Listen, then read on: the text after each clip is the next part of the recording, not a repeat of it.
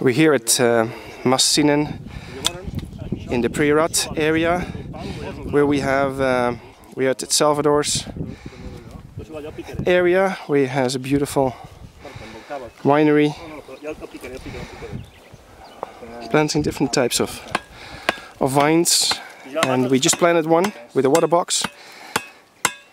We put the support right next to it, and you see it's well into the ground, the water box, and we should see how it survives the summer. But if we take the experience from California, it's going to be a very good experiment.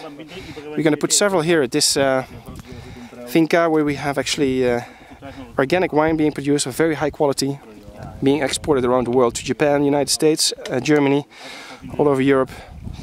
And also want to see the effect of the water box, especially in this very harsh environment in the summer.